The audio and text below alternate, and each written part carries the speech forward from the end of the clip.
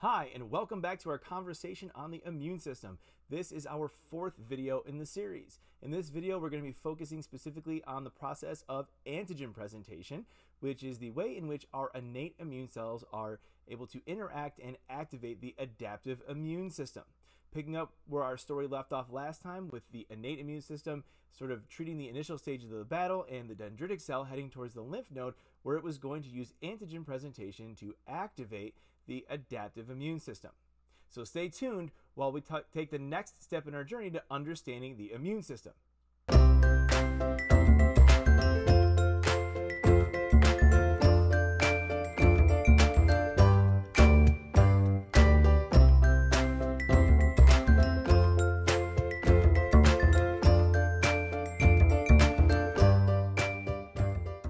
Hi, and thanks for tuning in again to our conversation about the immune system. Today we're continuing that conversation by talking about antigen presentation, which is the process by which our innate immune cells are able to interact with our adaptive immune system to either activate or to continue an immune response.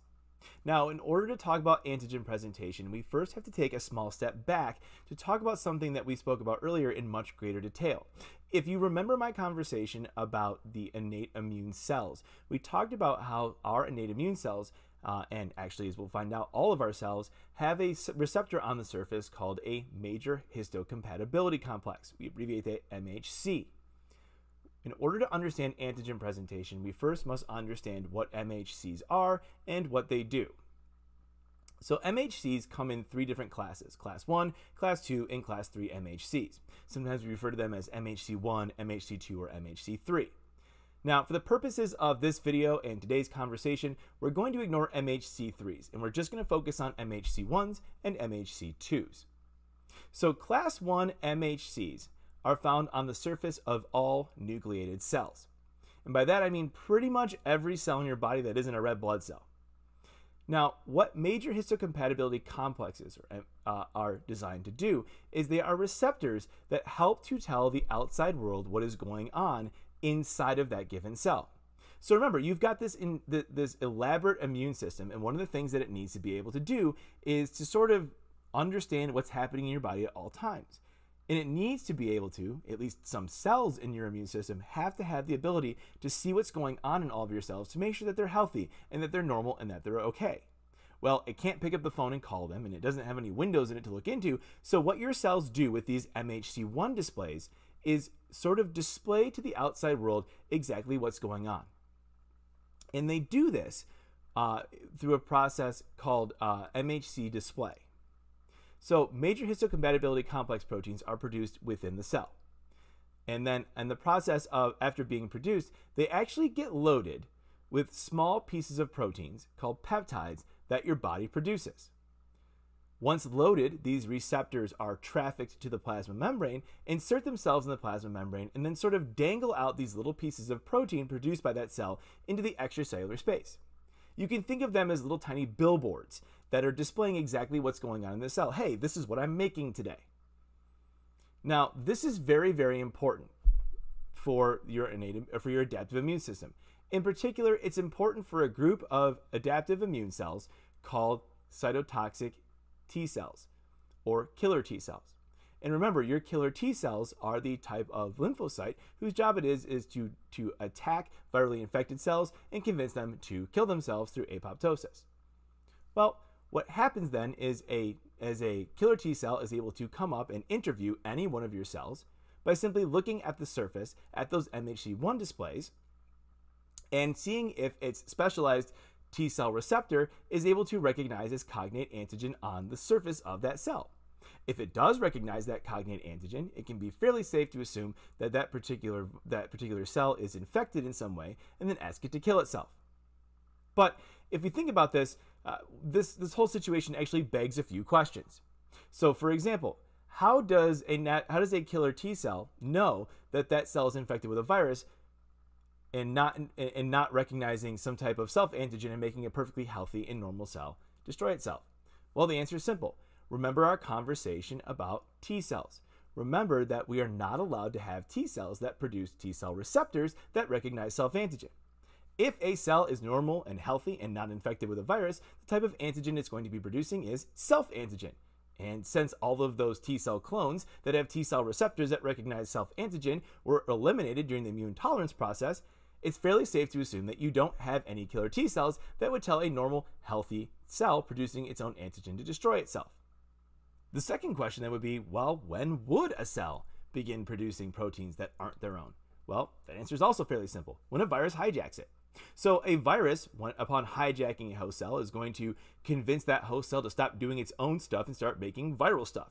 Remember, viruses hijack your cells and turn them into virus-producing machines. Well, as part of producing new viruses, it's going to have to produce viral proteins.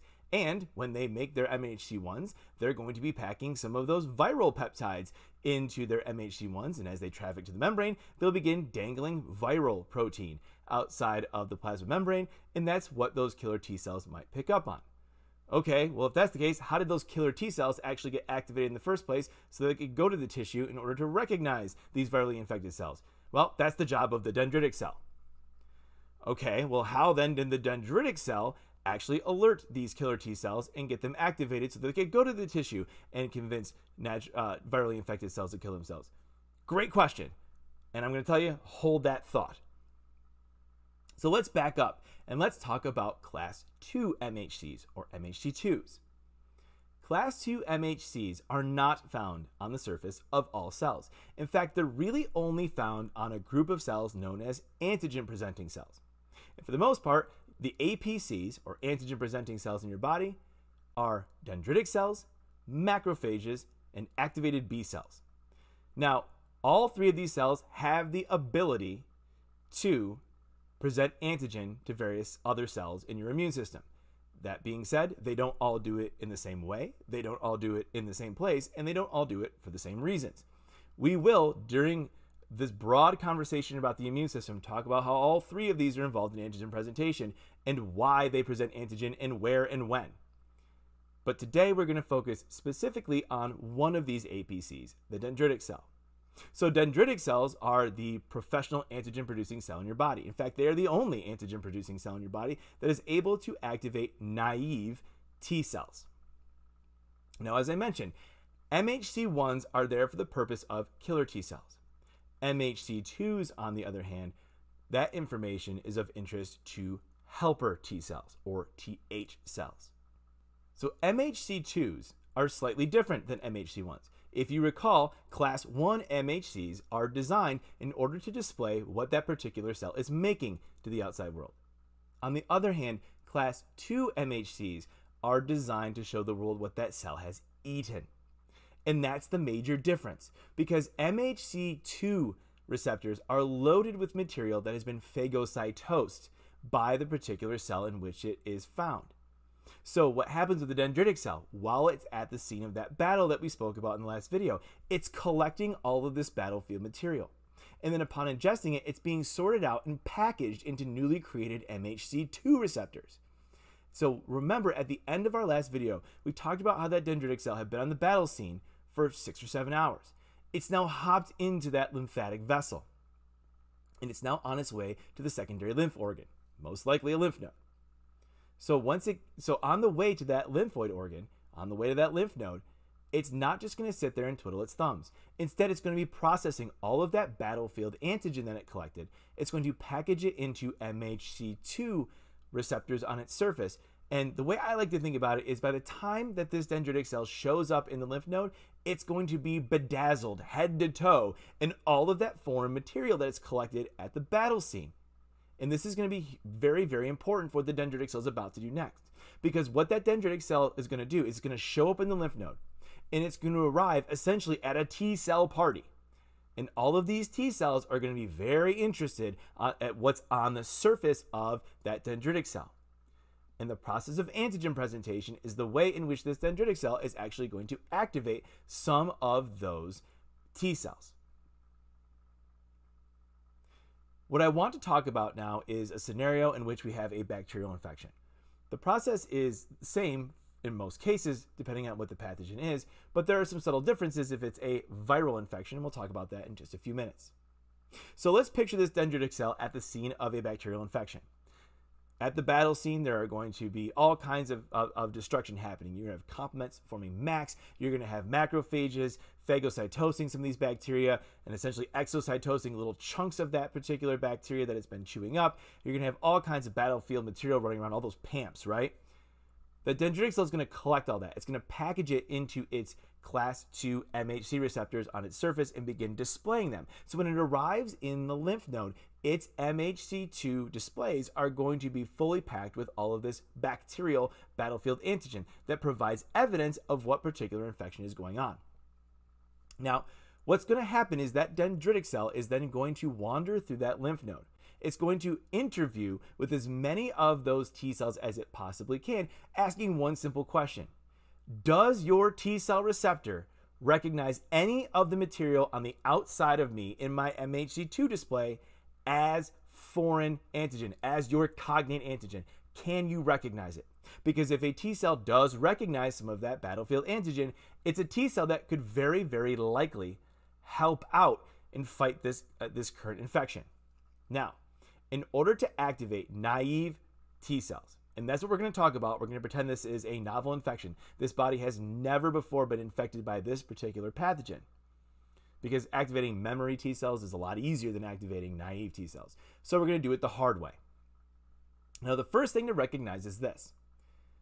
In the lymph node, there are going to be naive killer T cells, and there are going to be naive helper T cells.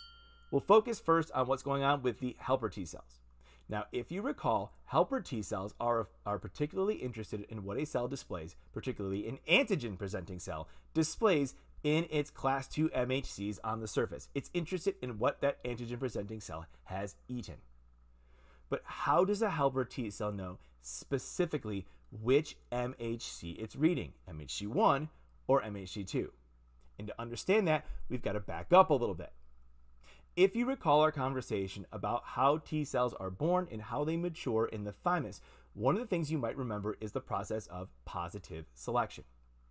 In addition to forming its own unique, wonderful T cell receptor, T cells in the thymus actually have a couple of other co-receptors that are called CD receptors. So when they're born, those T cells are going to have a T cell receptor, but they're also going to have a CD3 co-receptor, which attaches kind of to the base of the T cell receptor, and two other CDs, CD4 and CD8. Now, during that step of positive selection, remember we talked about how those T cells have to interview and see whether or not they can recognize your body's MHCs on the surface of some of your other cells. And the answer needed to be yes, because this is the positive round of selection. Well, if the CD4 on the surface of that cell recognizes an MHC2 receptor on the surface of another cell, well, then that cell's CD8 receptors will no longer be produced. It will produce exclusively CD4 receptors, and it will be a helper T cell. On the other hand, remember killer T cells, they're most interested in the MHC1 displays on the surface of one of your own cells.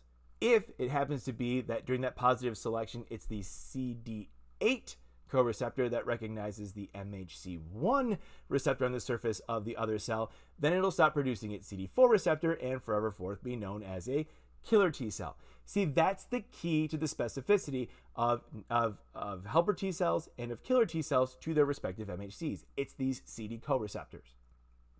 So the way I remember this is sort of a little math trick. CD4s specifically interact with MHC2s. 4 times 2 is 8. CD8 receptors on killer T cells specifically interact with MHC1 receptors on the surface of their antigen-presenting cells. And I remember this way, 8 times 1 is 8. So as long as you can multiply the MHC times the CD number and get 8, you've got the right parent. But that's where that specificity comes from. So if you are a helper T cell, you will have your specialized, unique, wonderful, awesome T cell receptor. You will also have a CD3 co-receptor attached to your base, and that CD3 will be attached to the base of the CD4 receptor in your surface. All of these tools will be necessary for antigen presentation. If you are a killer T cell, you still have your unique, wonderful, awesome T cell receptor that's unique just to you. That will be attached at the base to a CD3 co-receptor, which will in turn be attached to a CD8 receptor in the surface, and that will allow you to specifically read MHC1 displays in the cells you interact with. Kind of a cool system, right? It's all protein-protein interactions. And you'll see why these interactions are important in just a second. So how does antigen presentation take place? Well, the process we're going to talk about is the activation first of a naive helper T cell. So this dendritic cell is wandering around in the tissue. It's interviewing very rapidly with a number of helper T cells. For example, it can interact with a few hundred T cells in about an hour.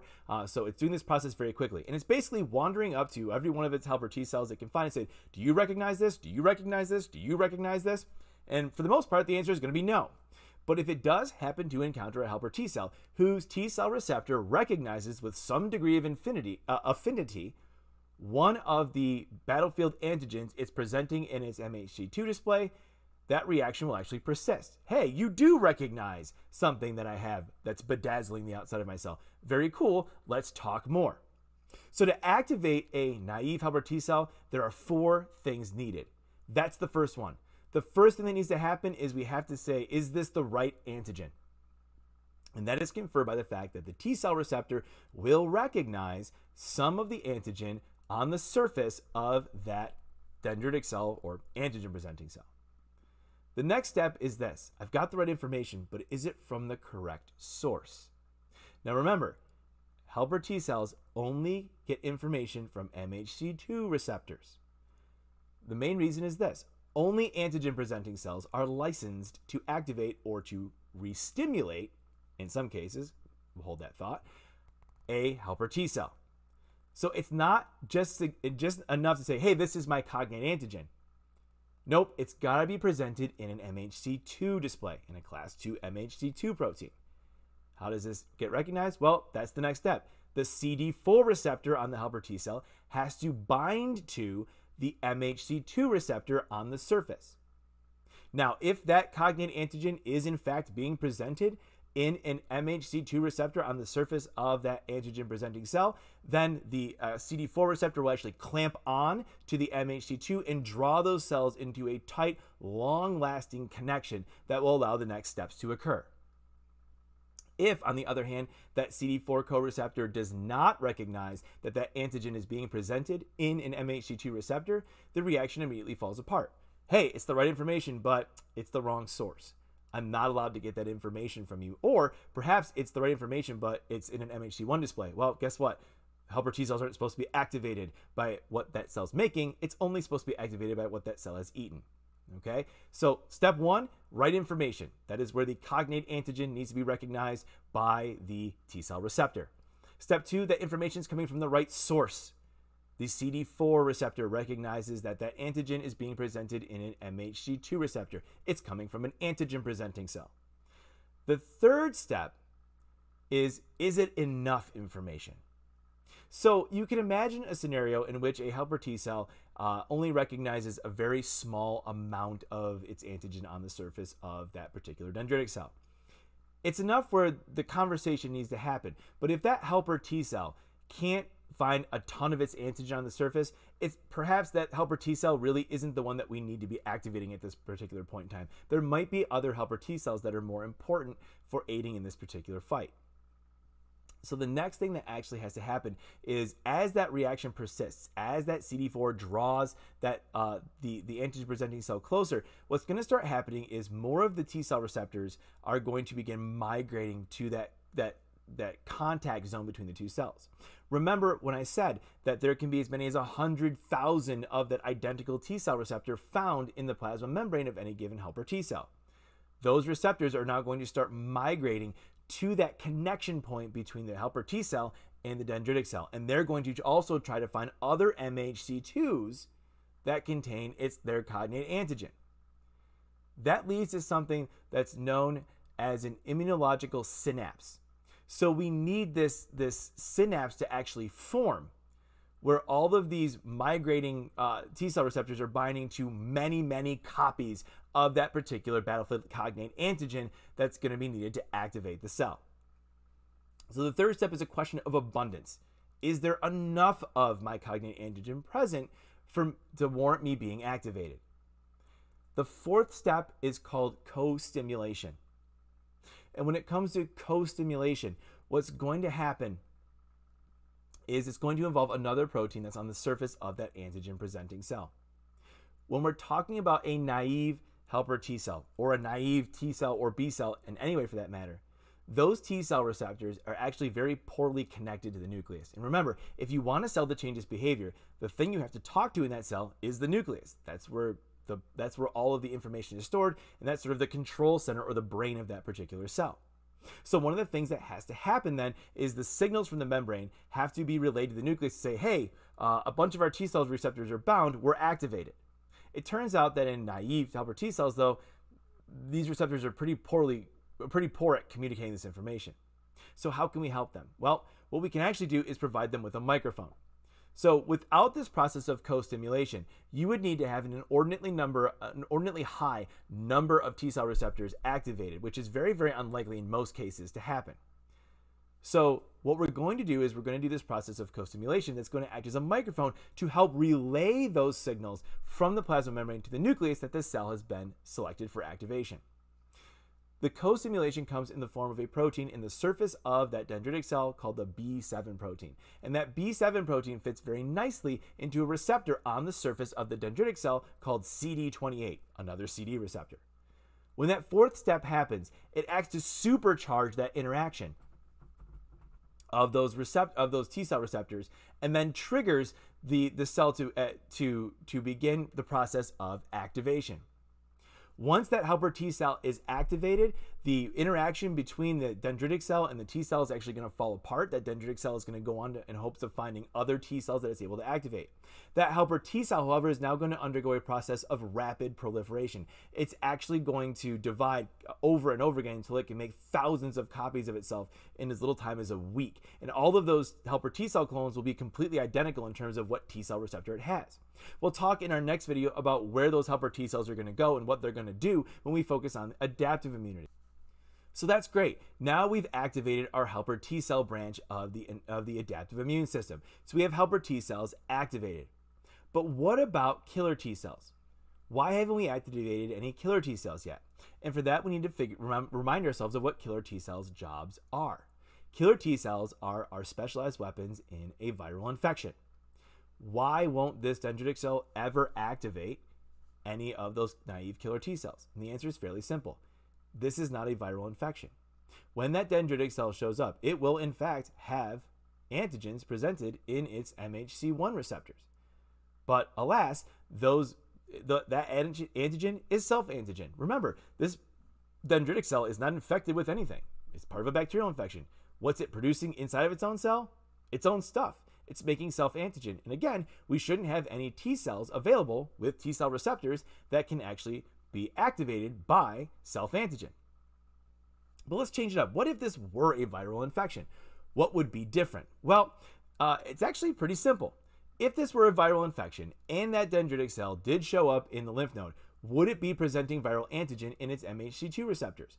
Absolutely, right? Those class 2 MHCs would be packed full of the battlefield antigen, which would include little pieces of viral proteins and so on and so forth that it collected at the battle scene. But what else would happen? Well, that dendritic cell would also likely be infected with that virus. And because it's infected with a virus, one of the things that it's going to do is begin producing viral proteins. Where would those viral proteins be detected? Why, of course, they would be packaged into class 1 MHC receptors and pushed out to the plasma membrane. And then, and only then, would it be able to interact with naive killer T cells and possibly activate them. So what are the steps required for naive killer T cell activation? Actually, they're remarkably similar from what we know to what happens with helper T cells. Now, I must state that the activation of naive killer T cells, our understanding of it is still a little bit hazy. We don't have all the details. The one thing we can say with high degree of confidence is that it's going to require, at a minimum, the 4 things that helper T cells are going to require. It's going to require the recognition of its cognate antigen by its specialized T cell receptor. It's also going to need confirmation that the information is coming from the right source. Small little tweak. That small little tweak is simply that instead of a CD4 receptor on the surface of the helper T cell interacting with an MHC2 on the APC, it's actually going to be the CD8 receptor on the surface of the killer T cell interacting with material in the MHC1 receptor on the antigen presenting cell. Subtle tweak there. you're still going to need that immunological synapse forming. You're still going to need lots of that material there. And you're also going to need co-stimulation with the B7 protein and the CD28 receptor. We know that that is sufficient to get at least a minor response out of killer T cells. The other thing we know is that if we're going to have a persistent killer T cell response, and if we're going to form those central memory T cells that we'd like to have, it's going to require the aid of activated helper T cells. Now, the question about how they do this and how you end up getting helper T cells and killer T cells activated at the exact same time in the exact same place is still a bit murky. We're still trying to figure out exactly how helper T cells do aid in this process. We know that it happens, we just don't know all the details.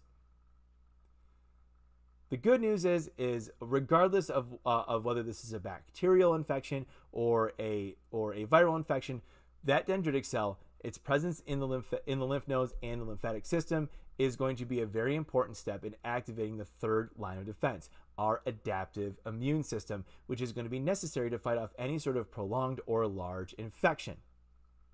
Now, the one thing we haven't talked about is what are these cells going to do once they're activated? The activation of specific helper T cells and specific killer T cells is a process known as clonal selection. Once those cells have been selected, we refer to them as clones because once they begin to multiply, they make clones of themselves, identical versions of themselves. Once we've selected those T cell clones to be activated, they're going to undergo a process called clonal expansion, which is where they make thousands of identical copies of themselves. After this, what happens with those cells and how do they work? Furthermore, we've yet to talk about the B cell branch of adaptive immunity. How do B cells get activated? And how do they operate to help confer immunity upon our body?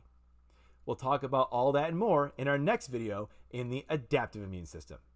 Thank you so much again for tuning in today. This was our fourth video on the immune system. We talked about antigen presentation, which is the process of the innate immune system interacting with and activating the adaptive immune system in the case of an infection. We're going to continue our conversation in our next video, which will be video 5, where we talk about the adaptive immune response and how that helps to keep us alive. Thank you so much for tuning in. I hope you're learning a lot through this whole series, and I will talk to you again real soon.